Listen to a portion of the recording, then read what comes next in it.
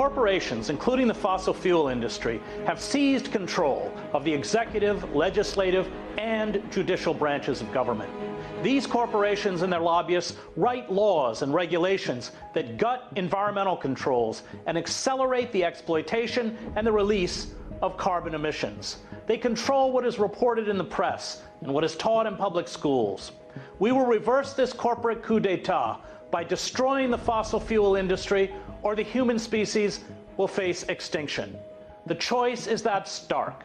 The only safe level of CO2 emissions is zero.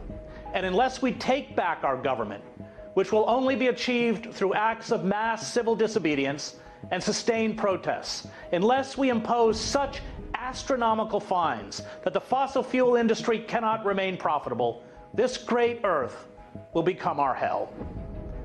Thank you for watching. You can find us on rt.com/oncontact. See you next week.